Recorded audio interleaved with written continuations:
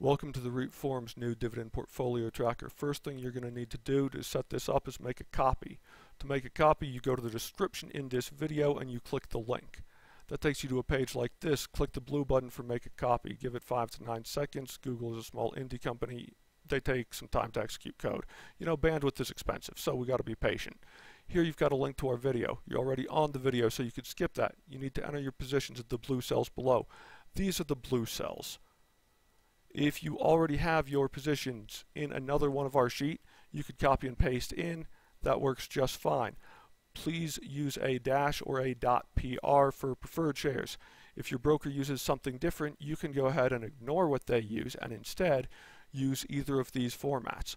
We haven't designed it to work with every possible format because that takes a lot of extra time and a lot of extra code. After you have all your positions in, you're going to click the big green button. This is what the entire spreadsheet is built around. This runs our code, so it's going to get your prices flowing and it's going to get the income flowing. Could we have prices without this? Sure. But what does Google do when you have a whole bunch of prices coming in and you want all of them active at once? It will proceed to just give you errors. So that's terrible. We got an error this time. This happens occasionally the first time that you try to run it. If you see that, you just hit dismiss, click the button again. That's all you have to do.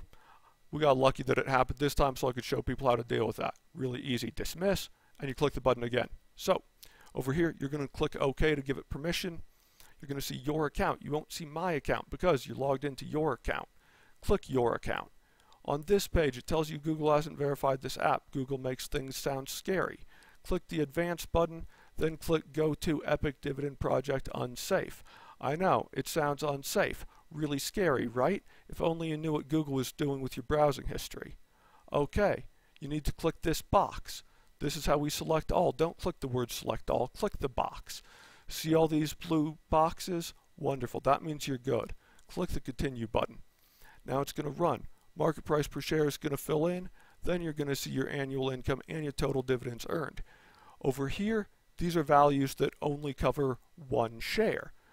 These ones over here are going to be values for the entire position. So this is multiplied by the number of shares that you entered. It will be as accurate as the number of shares you entered. If you typo the number of shares, you will get a different number. However, one of the nice things is you can proceed to update it. You'll see a bunch of data over here gets changed immediately when I change the share count. That's really nice. Now, you can also proceed to look at your portfolio values over here.